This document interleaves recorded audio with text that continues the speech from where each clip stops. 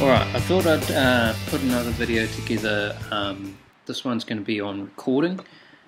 So we're going to cover whether you want to record backing tracks or whether you want to record demos or something like that. This is everything that you're going to need. A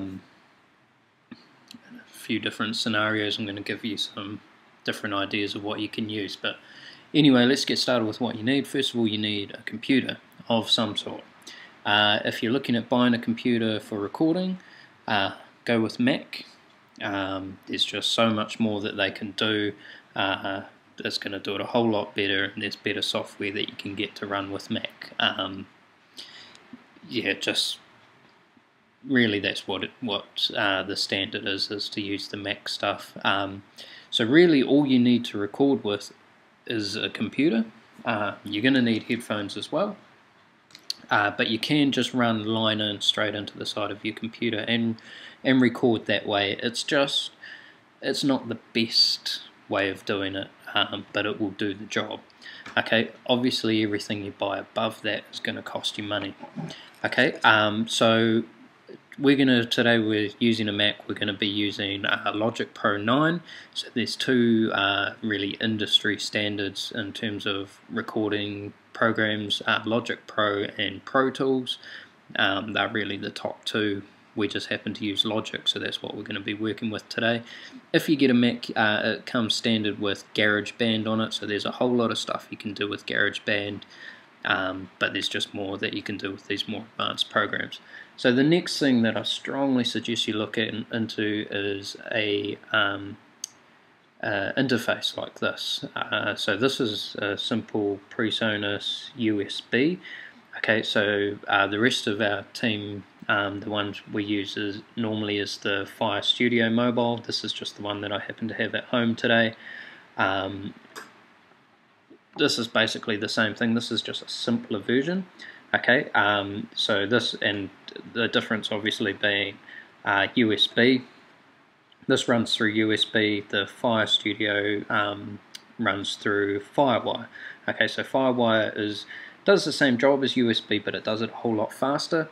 Speed is really key when you're recording. Okay, so when you're looking for a new computer, you're looking for RAM and that sort of thing. The number of cores it's got.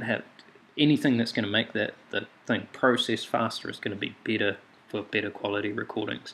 Okay, so the only difference between this Firewire versus USB, and this one has less inputs, and it's got my MIDI input straight on the back.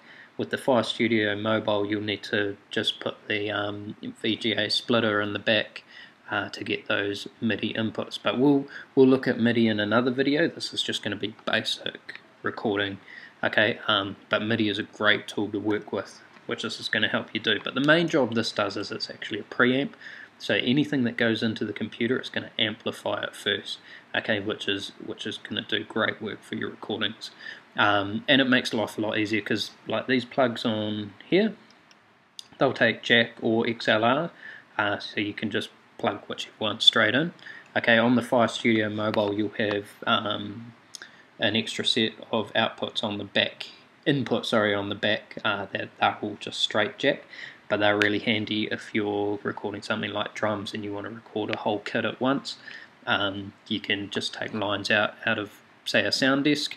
But to be honest, when we do demos and we use the sound desk, what we do is we do a mix on the drums, and then we just group them, and we just take one line out straight out of the group.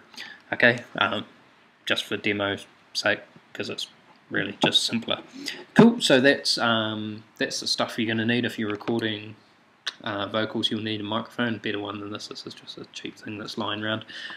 Generally, we use. I normally use condenser mics just because I can use them for recording acoustic guitar as well as vocals. But yeah, you can use dynamic mics for vocals and that sort of thing. So cool, I'm going to flick over onto a screenshot now so we can look at how we're going to run this in the program. Okay, so this is the view in Logic Pro 9 that we're using. So I've got an audio track here that I've entered on. You can add extra audio tracks by clicking the plus button there.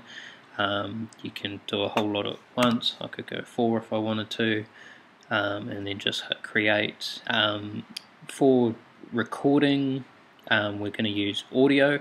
When we come to doing MIDI, we're going to use software instrument, but just audio for now. We're just going to be recording mono. Input is input 1, but we'll look at that soon as well. So there you go, I can do a whole lot at once, but I don't want those just at the moment. Okay, so come up here to Logic Pro Preferences. This is kind of like settings.